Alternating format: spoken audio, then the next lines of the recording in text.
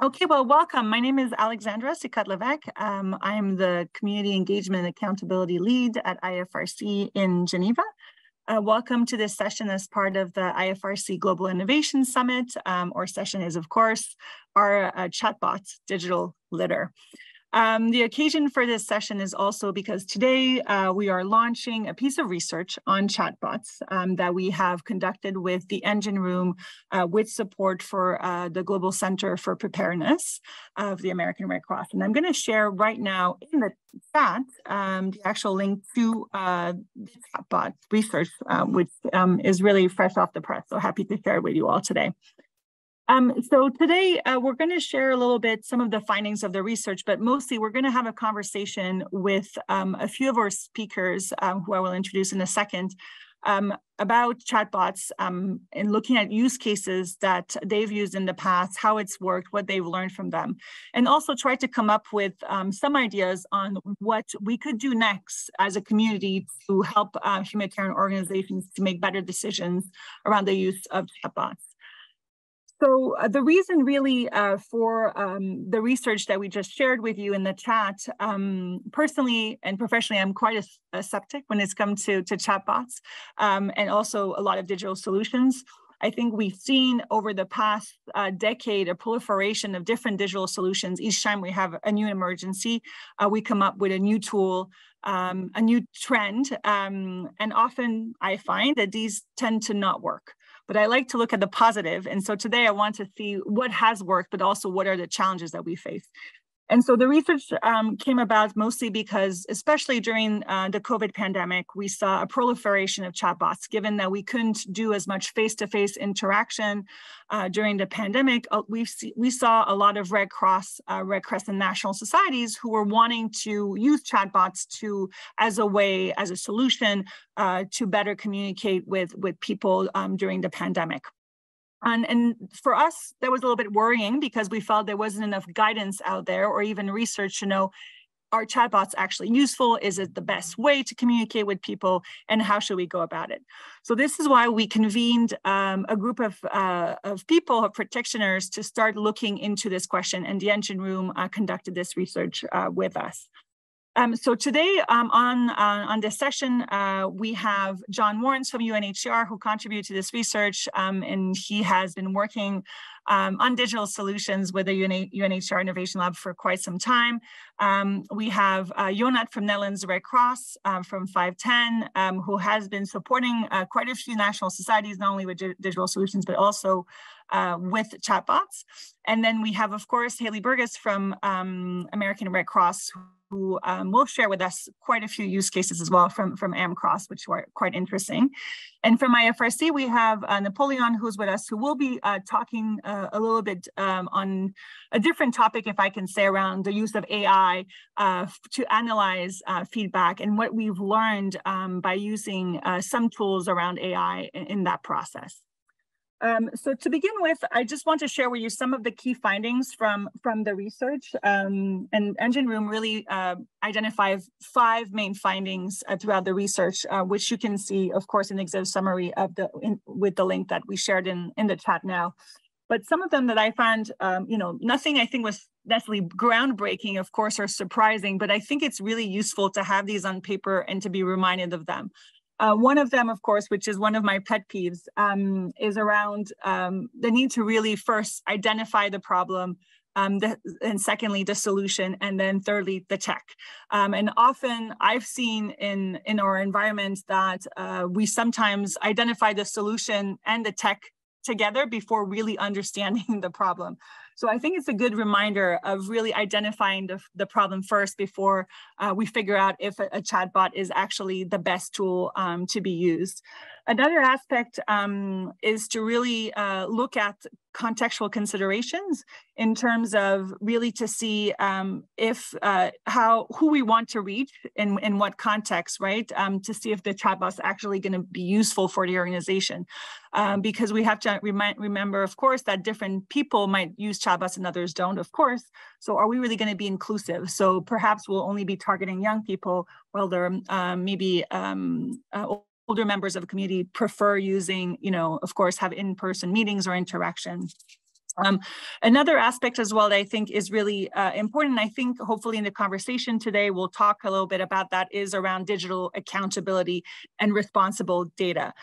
So how are we really using the data through the use of a chatbot? What data is collected? How is it stored? How is consent really achieved? So these are really huge questions that we start touching on into the research, but we realize that really needs a lot more thinking and guidance as well. So I'm hoping we're going to, identify some of these issues today and kind of brainstorm some of these with you. So the first part of this session, we're going to have our guest speakers today to present to us some of the use cases they've been working on. And then as a second part, we'll have a discussion with you, our audience, through Mentimeter and ask you a few questions and have a conversation on the use of chatbots. So to start with, I would ask Don if you can just come on online now with us and just tell us about one use case that you've worked on, and from that, one thing that you've learned, one thing that worked well, and one thing that didn't work well. Off to you. Great, thanks Alex, and thanks everybody for taking the time to be with us today. I'm happy to talk about a pilot that UNHCR has worked on in using chatbots, and this is where we partnered with a private company, Turn.io, who are linked to the Precup Foundation to basically undertake a sort of large-scale pilot around chatbots within the innovation service, basically at the height of COVID, and it's been running to date. At the moment, rather than this being a sort of global chatbot per se, it's actually implemented in specific countries. I think we're live in over 15 now with approximately 80,000 users, and it's very created bespoke to the needs of communities in those countries, led by UNHCR field teams. There's more information online. I can share a couple of blog posts in the chat where we explain a bit about what we did. But with this approach, we were taking data protection and data subject rights very, very seriously, and made sure that we implemented a solution where we had a lot of control over the data. We were minimizing the data captured by design. Of course, there is some metadata captured through these services when we're using something. The primary platform it was focused on was WhatsApp, just to say. But we did do that, and we also provided information to communities about their data subject rights, what they were signing up to, and allowing them the ability to delete their data. So we really tried to have data protection and privacy at the core of this service. And the use case was primarily, and it differed per country in terms of how country teams wanted to use it, but mainly around general information sharing, quite a normal starting use case for a pilot. But in certain cases, we elaborated a bit more and had different types of solutions that we took. So to the other questions, what did we learn? Well, I think that what we learned was that the teams who invested the most HR time into the chatbot got the most out of it. It wasn't something where if you just sort of flick the switch on the automation, allow the chatbot to do its thing, it would work and it would provide the service. But really, things came into their own when there was more staff time in terms of reviewing messages, looking at what was coming in, being able to answer and switch from automated responses to human responses. And that actually enabled much more creative use of the platform and more meaningful transactions between individuals and UNHCR through that additional time investment from the staff. The one thing that worked well was actually by investing time, where we saw teams who actually invested this time, it would actually save them time in the long run. What I mean by this is that where we would have protection staff handling queries, maybe face-to-face or so on, we would actually be able to deal with many things through the chatbot to sort of triage, to allow for more serious cases to be raised to those colleagues and them to address them through that platform, which actually then saved time. And I think the figures we were looking at were sort of 1 to 1.5 hours per day of protection staff time due to the fact that we were working through this platform. So that was one thing that worked really well. And we had positive feedback from the particular country team who worked on that. And that was the colleagues in Ecuador. One thing that didn't work well, often we would sometimes rely on technology to do various things. Something that happens all the time is sort of automated tagging of issues or raising things through automation to the attention of humans. And that actually was something that we found quite challenging, not because of anything particular linked to the platform we were using, but just the nuances and complexity of the issues that we were looking at really required humans to be actually looking and reviewing this, particularly when we're dealing with sensitive issues ranging from protection concerns, maybe violence against women or other specific needs that forcibly displaced people might face. Yeah, we would need to look into that. So, Alex, that's my sort of top line from that use case from UNHCR. Thank you, John, so much. Maybe one thing I want to ask you, you said that it would ultimately was only useful to that team specifically. And just wanting to see if you could expand a little bit on that, what you meant, like as opposed to the whole organization as a whole, or yeah. Well, no, that fact was just from that use case in the team. Okay. We didn't actually look into it for others. But what was interesting, within the number of 15 lines, we did this in 15 country teams. What I was saying about the investment in terms of the time from staff, we saw some investing more time and some investing less time. And it was much more effective where you actually had more staff who had either as part of their TORs or dedicated functions to actually work with the platform to be monitoring on a day-to-day basis. It's not something that you could just switch on and leave and let be. It was actually something that required consistent follow-up and support to be make it most effective. Thank you so much. Wonderful. Next one up is Jonas, and I know you want to share or your screen with us, and please, of course, introduce yourself directly and go ahead. Thanks, Alex, and thanks, John. And hello, everyone. My name is Jonas. I work as the Digital CEA Specialist at 510, the Data and Digital Team of the Netherlands Red Cross. And I would like to start, like Alex said, with sharing my screen to walk you really briefly through a WhatsApp-based chatbot that is currently being used by the domestic department of the Netherlands Red Cross. They are running a large-scale school meals program targeting around 100,000 people in the Netherlands. That is also exactly the reason why we started looking into using a chatbot, because there is a small help desk that is there to answer questions from the people who are receiving support through this program. But because it's such a large scale, we knew that the team wasn't going to be able to answer every single question coming in. And that's the main reason behind the development of this chatbot. So I will briefly demonstrate how it works and then answer the same questions that John answered. So let me write an introduction message. In this case, the first automated reply coming from the chatbot is in Dutch, as it's the primary language in the Netherlands context. But I will switch to English for the sake of this demo. But this is also something that the people using the chatbot can do, so they can choose another language when that is relevant for them. The same introduction message comes back. I'm not going to read everything out simply because we only have a few minutes per use case. But what I do want to point out is that immediately we give people the option to either use the chatbot to find an answer to their question by themselves, or to be directly connected to an agent working with the Netherlands Red Cross. And then they can ask their question there. They remain within the same conversation on WhatsApp.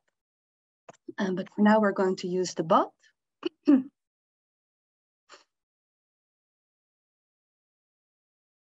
Oh, for some reason, it is giving me the second option.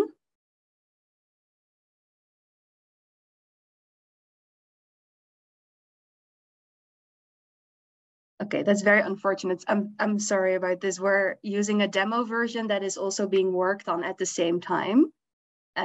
So for now, what I will do is I will stop sharing my screen and I will just walk you through the flow verbally. So the way this bot works, and we call it a self-service bot rather than a chatbot.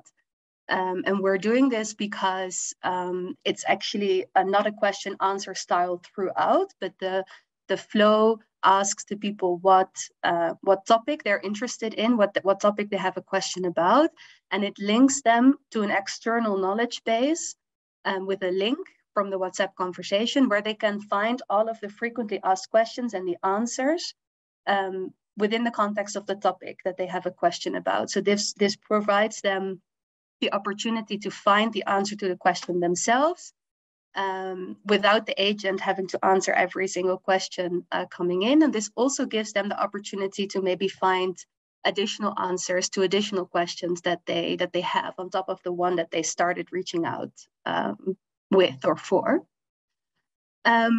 One of the things that we've learned, and one of the main reasons for linking the chatbot to this external knowledge base, is also so that we give the control of the content to the CEA person that is working within the context of the project and the programmatic team themselves. So we know very often information changes. For example, the deadline for registration for the program gets extended, or any other step in the process changes. So in this case, that means that the CEA focal point and the programmatic people are in control of updating the information themselves. So they're not dependent on a technical focal point or an IT person to do that.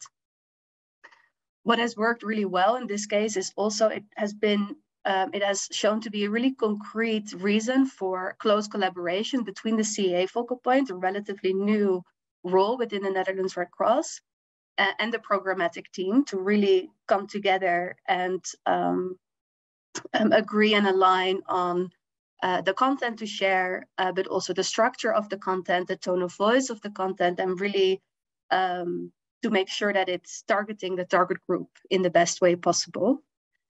What maybe hasn't worked so well is actually also touching upon that same process, is that there were so many different people involved, that there were so many different versions of an FAQ that were created, that it actually took a little bit more time than you would want to get everything together as a first sort of lean version that is ready to be used for a chatbot or a self-service bot like this.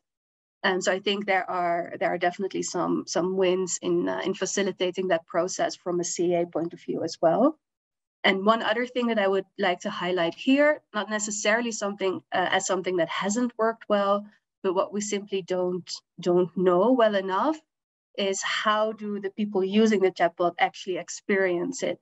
And this is something that I think sometimes still within the context of working with chatbots is still a little bit unknown. Like one perspective is, okay, how does it work from a national society point of view, and the people working on the chatbot from that perspective. But the other, and perhaps maybe even the more important perspective is, how does it actually work for people interacting with the chatbot? And this is something that, in the context of the Netherlands, we will do testing on to get more insights in there as well, and to use those insights to improve the process and the chatbot itself. Back to you, Alex. Thanks so much, Anna, and sorry for the issue with the demo, but just shows bugs happen with tech, with humans. It's not straightforward always. But I think it's super interesting what you mentioned around having different versions of the FAQ and the content, because often what's most complicated, I find personally, is not necessarily the tech, the solution itself, but it's the back end, which would be an issue no matter what channel you use, right? Whether a digital channel or even in person. Yeah. Having that content ready and updated and accurate is usually quite a big challenge, right? Great. So exactly. Yeah. And just a reminder for everyone, if you have any questions for speakers as they talk about their user case, please put them in the chat, and hopefully they can also answer you directly in the chat, or of course here live. So thank you so much. Okay, so next, Haley, you're up next to tell us a little bit more about some of the use cases you've worked with. Hi, thank you so much, Alex. So I'm Haley, and I'm with the American Red Cross. And at our organization, we have a few different use cases for chatbots and conversational AI in general. We have one chatbot that is focused internally on employees and HR questions. We have another that is on the redcrossblood.org site to handle scheduling and eligibility questions around blood donation. But the one I wanted to focus on today is our disaster response chatbot that is on the redcross.org website and is primarily answering questions around disaster relief and recovery services, but also help. And one of the main functions of that is helping users find a disaster relief shelter near them. We found this is our most used function in the disaster response chatbot is using it to find a shelter. And we found this to be really effective in helping people, connecting them with a shelter near them. This is as I mentioned, our most used function. And what has worked really well about it, I think, is the ease of use of that conversational interface, where it's the same shelter information that is on our website, but having it returned within the text window and being able to enter your zip code and receive that link to the closest shelter to you and open it immediately in Google Maps has been a really useful interface, especially for our chatbot users, most of whom are using a mobile device and in a situation that is potentially urgent, or you might not have access to another device. Being able to locate something in that mobile setting, we found to be really effective. Something that we've learned through this use case in particular, but also throughout our chatbot work, is the importance of really regularly monitoring and maintaining the knowledge base and the data that the chatbot has to make sure that it is serving our audiences and serving the communities that are engaging with it. So a couple things to that effect is that we have the chatbot available in English and Spanish. All of the content that is on the disaster response chatbot in English is replicated in Spanish to serve those users. And then we also, something that has come out of regular monitoring has been that a significant proportion of users who were looking to find a shelter were not looking for a disaster response shelter. They were looking for a homeless shelter.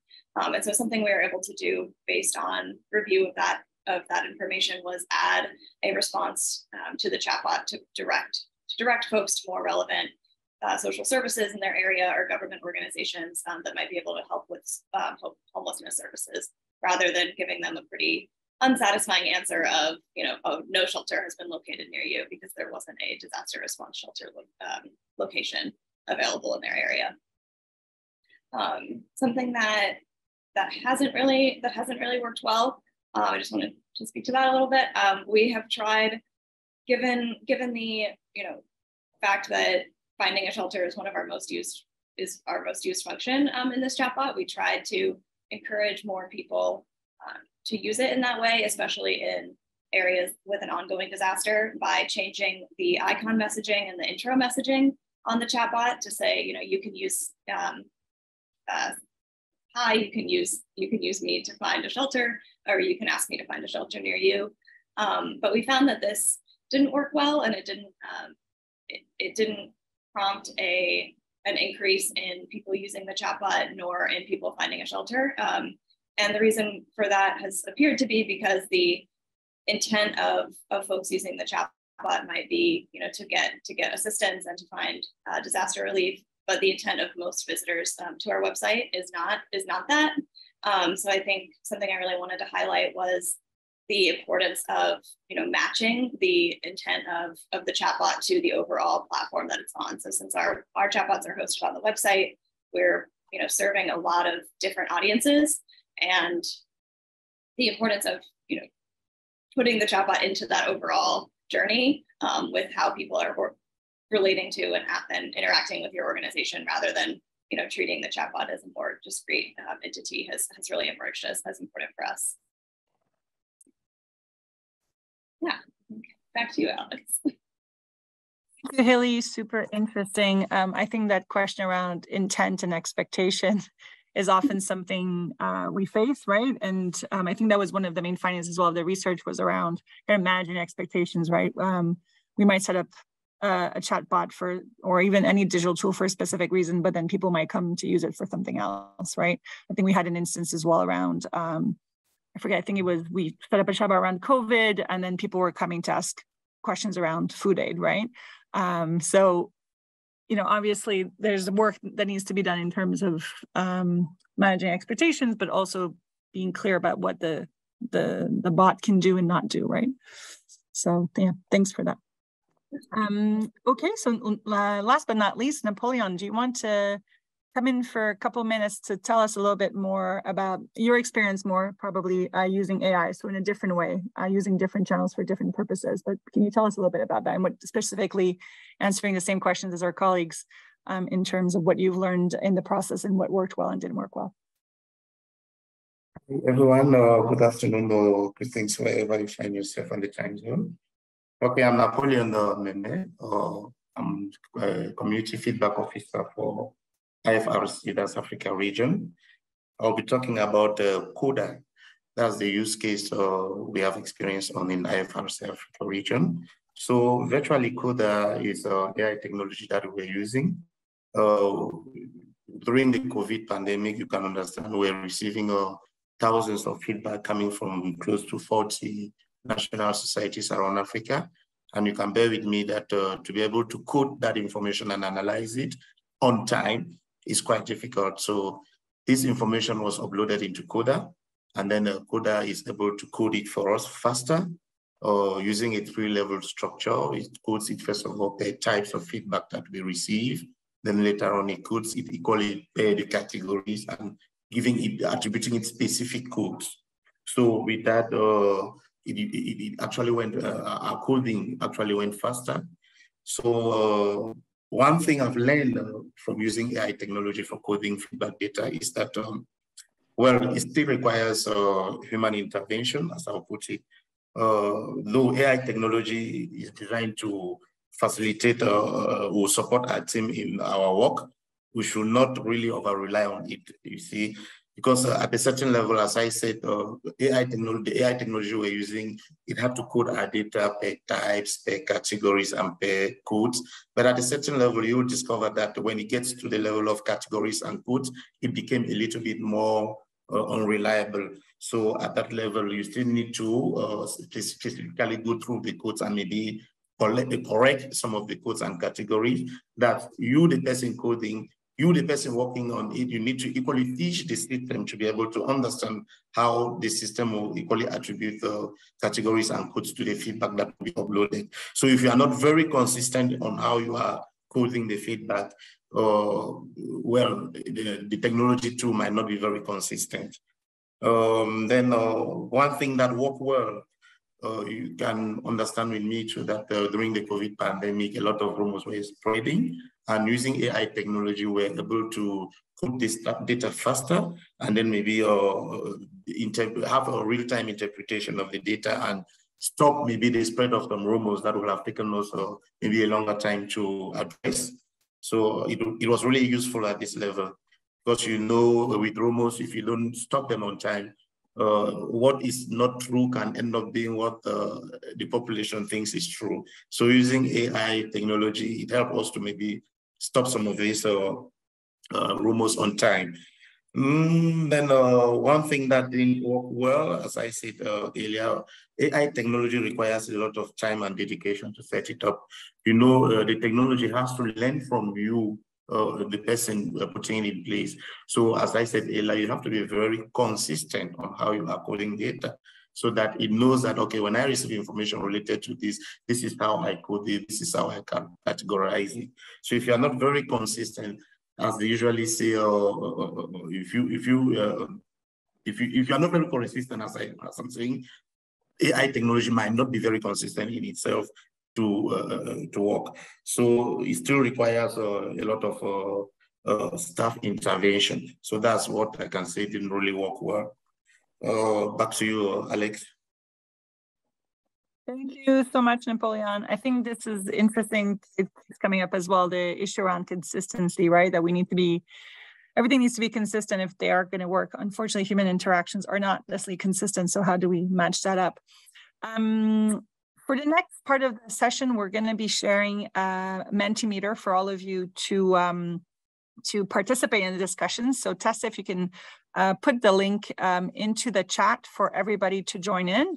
And maybe while you're doing that, Tessa, and people are logging into Mentimeter, I think there's a question in the chat for Haley, and sorry to put you on the spot, Haley, but I think it's interesting because it's a question from Christelle around the fact that, of course, people who are distressed, who are affected by a situation, might prefer, of course, interacting with humans rather than chatbots. So how do you decide, how in the use cases that you just shared with us, how did you decide about going digital versus maybe actually encouraging more human interaction in these situations?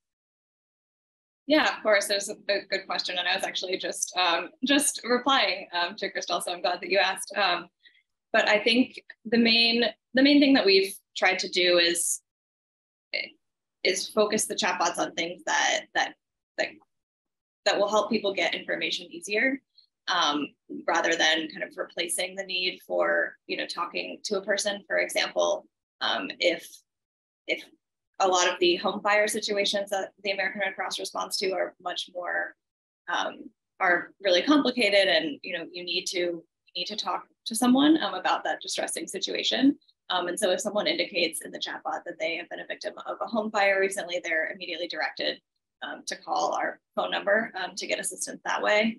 And so we've really tried to, when there are use cases that really shouldn't be automated, or you're just going to need to call, to just direct people to the right place, whether that's to the right phone number or to a relevant online inquiry form, something like that, where they're at least getting some information that helps them decide where to go next and how to get help. So that's been our approach. Thanks so much. So for the next part of this discussion, as I said, we'll go on Menti. So if all of you could look at the chat, click on the link. There's also a voting code there. So please join in so that we can answer some questions together. So if you want to share your screen as well so that we can see the questions on the screen here, and as well, we can share the results more easily. Thank you, Tessa. I could probably take part myself, although I will be. Okay. So as you answer questions that we have there, I'm seeing, wait, which question is first? Just a second, because when I logged in, I saw different questions, so I don't want to confuse everyone.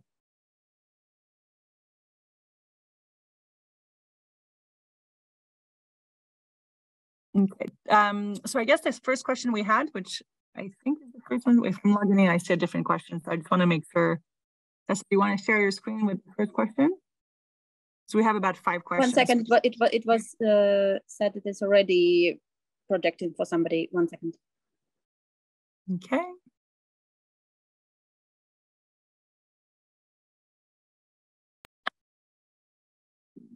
Okay.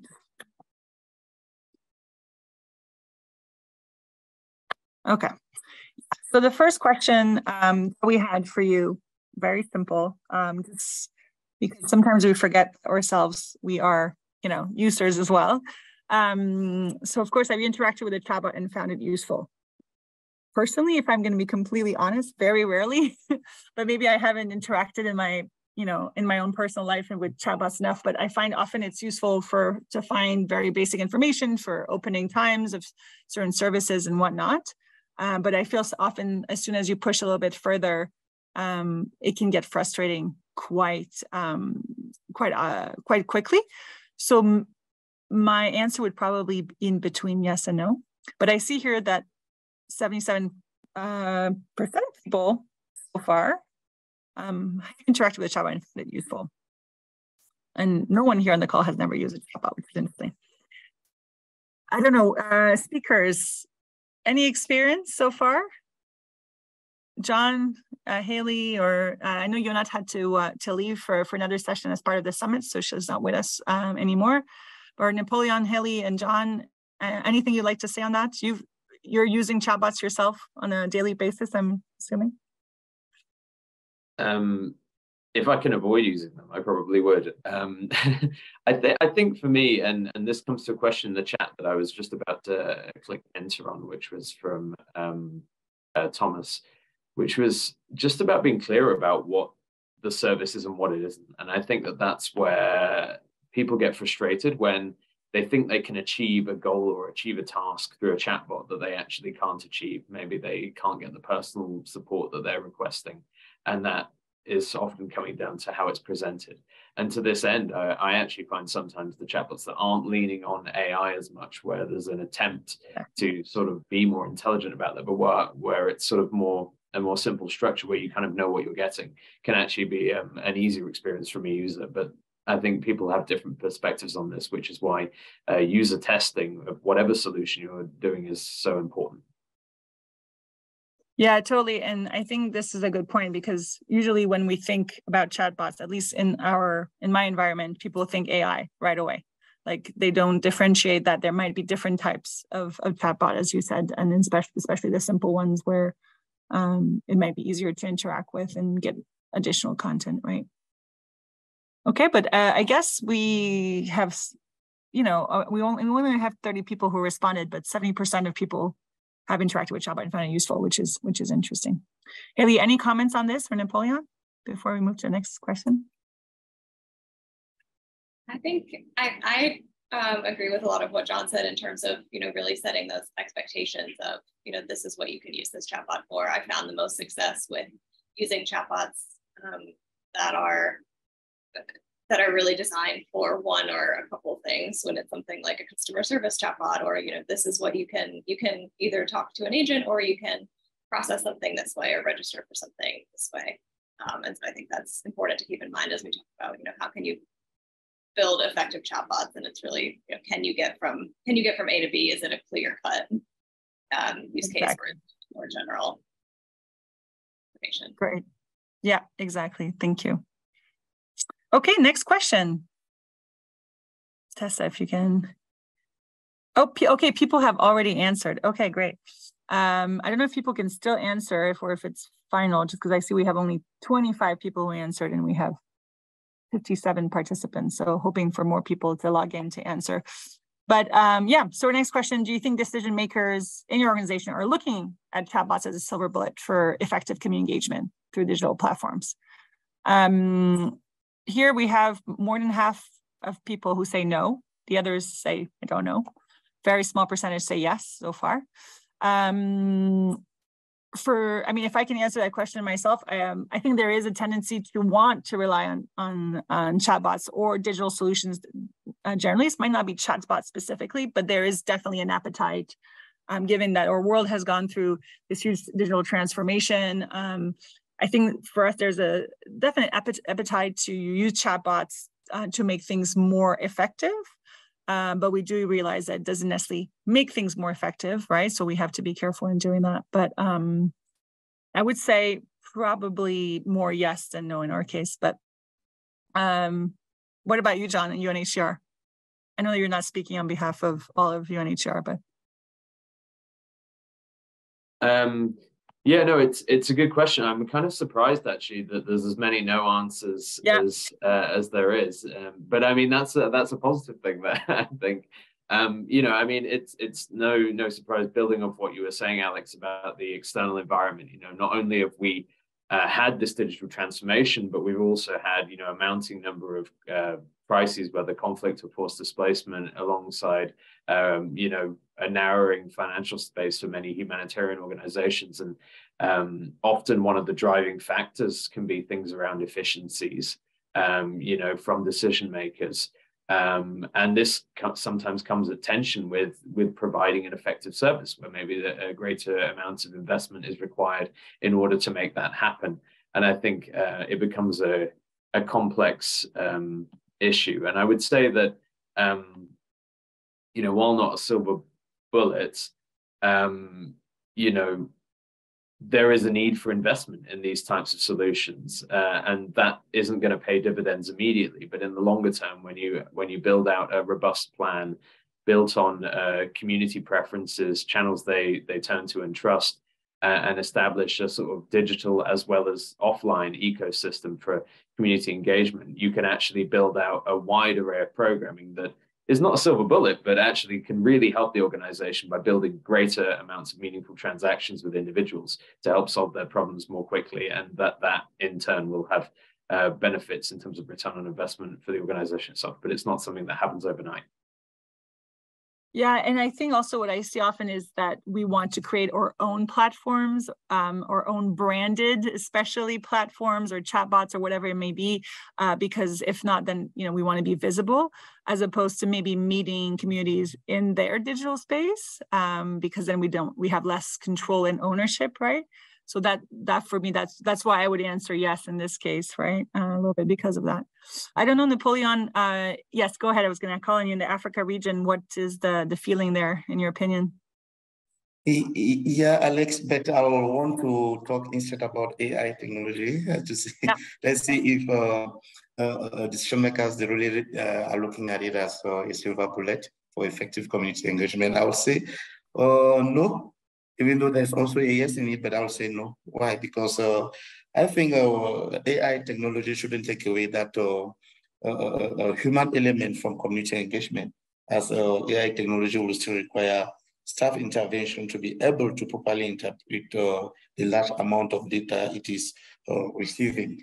So if we think, maybe if decision makers think that is the final solution, maybe to data analysis, I think they will be taking away that human element of data analysis and community engagement. So I think I'll probably go for a no.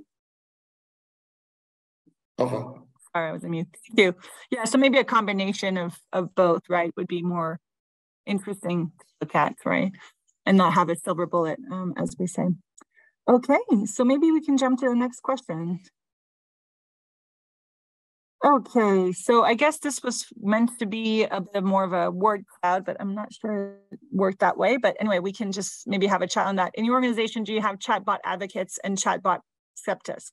Is it easy to find common ground between them? This was a question that you proposed, John, which I think was interesting. But maybe Haley, given that your work is really around AI, right, and chatbots, how do you deal with this at American Red Cross, or just generally in your field? How do you find common ground between the skeptics and the advocates? Yeah, definitely. I think we definitely have a lot of openness, I'd say, to different types of innovation and using new digital technologies or emerging technologies for use cases. But something that really helps, get over that hurdle of skepticism, or is this really going to help, is having that defined, as you were mentioning kind of at the beginning of this call, is having that defined problem of how is this really going to help the people that we're serving? What is the exact problem being addressed, and how are we going to fix it? Having that defined is really the key, I think, to finding common ground between people who might be a little bit more skeptical, especially around chatbots, and as generative AI has become more talked about and popular. And of course, there are so many unproven aspects to it and risks associated, that really making sure that there's been a lot of groundwork done on scoping an exact problem and how this can fix it, and what the technology looks like, is, I think, the key to finding that common ground. Thank you. Yeah, a few people are putting in some of their thoughts here on Menti, which is great to see. I think, yeah, what's interesting is that, some of the conversation might not be so much just about chatbots, but more about, right, digital technology generally. In a lot of ways, sometimes the humanitarian space feels way behind from private sector and other sectors, right, in using technology. So I think chatbots is still kind of something new for us to explore, right? John, anything on this that you wanted to share in your experience at UNHCR or elsewhere?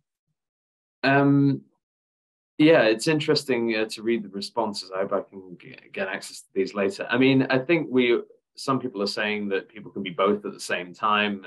I think you definitely do have some people who maybe veer more towards one side than the other, whether that's, people were mentioning in the chat, the sort of the element of like working face to face with people, and the proximity and how important that is to maintain. And I think that you know, conversations like this are important, you know, to be able to bring in different perspectives.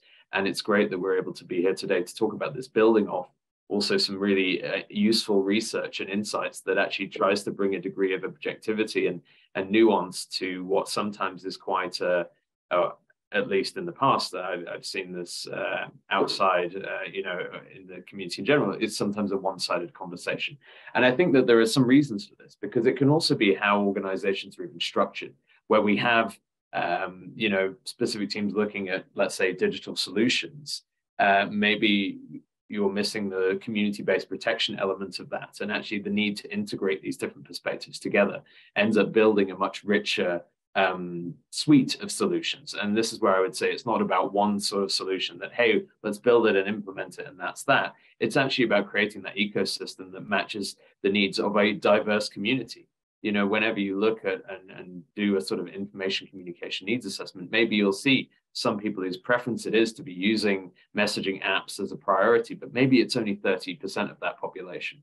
And maybe you're going to need to look at other solutions. And I think that that's sometimes what I see, is that there's kind of a binary in terms of solution building between offline and online. And actually the reality is that you need to have online solutions at your disposal, digital channels, as much as you need offline ones, and for them to work well in tandem together to create that ecosystem that meets the needs of a diverse community. So I think that having these conversations together, building this research base and not oversimplifying things, but rather looking for that complexity and that middle ground is really where this conversation will head. And this research report that IFRC has led on is a great sort of springboard to this next step of the conversation. Thanks, John. Super useful comments there. And yeah, we'll definitely share the results of this with all of you, because I think there's some interesting thoughts here from the audience. We only have 10 minutes left of the session already. An hour is probably too short for everything we want to cover. But maybe, Tessa, we can jump to the next question, because I think this is the next question is quite important for all of us, because as we work on this issue around using chatbots and AI and just digital technology generally, and now that we have this piece of research that is really an overview of what a lot of practitioners have to say on the use of chatbots, we're at the point where we really want to understand a little bit more, what do people need to make better decisions about the use of chatbots? For one thing, I think for us, I think what I've seen and what I've heard is needed is really a bit of a decision tree, if I can say. When do how do you decide if a chatbot will be useful or not for the problem that you have, right? And as I said earlier, sometimes we look at digital tech or solutions a little bit too quickly before really understanding the problem that we're trying to address. So I think more guidance, in my opinion, on what decisions do you need to make or can you make depending on the problem that you have at hand, right? But again, this is not just a decision tree that can be a quick fix, right? I think it's those conversations and understanding those ecosystems that exist, like John was talking about. Maybe Napoleon, I don't know, what do you think in terms of AI specifically? What are some of the things you think we need to have in terms of guidance, tools, or whatnot, to make better decisions about the use of chatbots or AI? Sorry to put you on the spot. Yes, Alex. So I think you just said it. I think top on the table to me. I think there are lots of technology available out there, and I think so. If we need to really use AI technology, I think we need to have some guidance and some tools available to be able to use it. Because I'm thinking here about, just imagine maybe you need to consolidate maybe some analysis about some data, maybe Africa region, Europe, Asia, and then every organization is using something different. There are no standards.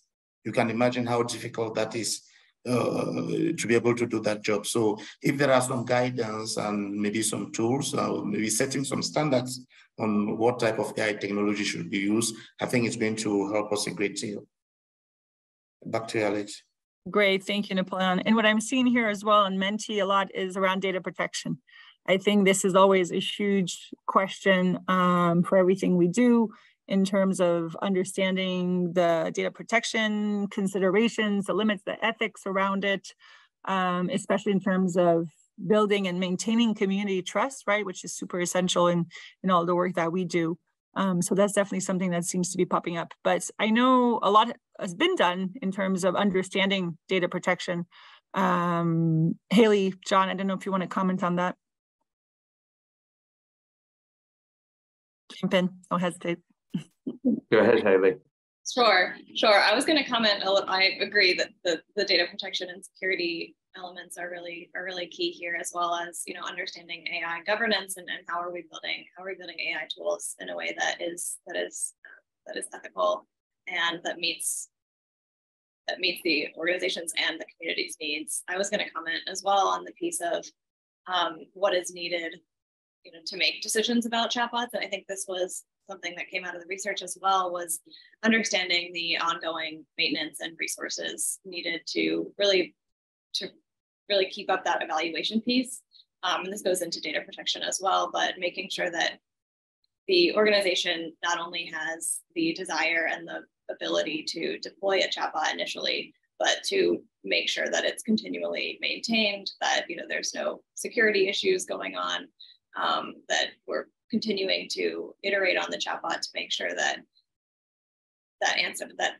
the questions and answers that are in it are really useful for the people that are using it, and there's not that mismatch between what the organization wants to do and what people actually want to use it for. So I think just considering that ongoing evaluation and maintenance piece is really key here.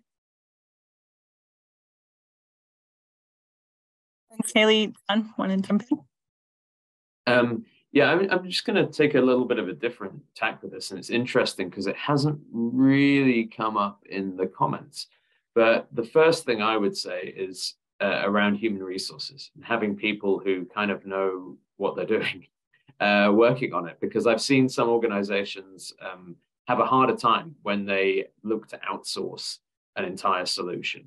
And while there is obviously a great deal of expertise in the private sector, I think in terms of decision making, being able to have and weigh up some of this advice by having that capacity internally within a staffing contingent is actually really critical in terms of longer term in understanding what can and cannot work, generating lessons from pilots to test, to trial, to iterate, to build off that, to understand that dynamic. So I think that is really critical. The second thing I would add in my three is around actually turnkey solutions. What I mean by this is one of the things with our use case, I mentioned earlier, we had it established in 15 lines. We didn't set that up at the beginning, we started with 1. But by having that ability to have something where you've gone through, for instance, data protection, both from a legal standpoint, from an information security standpoint, where you go through these with that technology, you can actually have a sort of setup where you can actually think, can we do this in this way? Can we do something differently? Can we provide that solution here? And there's less pressure when it comes to, oh, do we actually need to outlay a large amount of money and go through a tedious bureaucratic contracting process to help something happen? And being able to do that takes the pressure off and gives you flexibility to really allow the solution to really meet the needs. And it's not about pushing that solution, but just saying, well, we actually have something which we could use if there's a need. And that actually can bring you benefits in terms of decision making, because you don't have the high overheads that you might have, which obviously then can influence that decision making from an impact standpoint.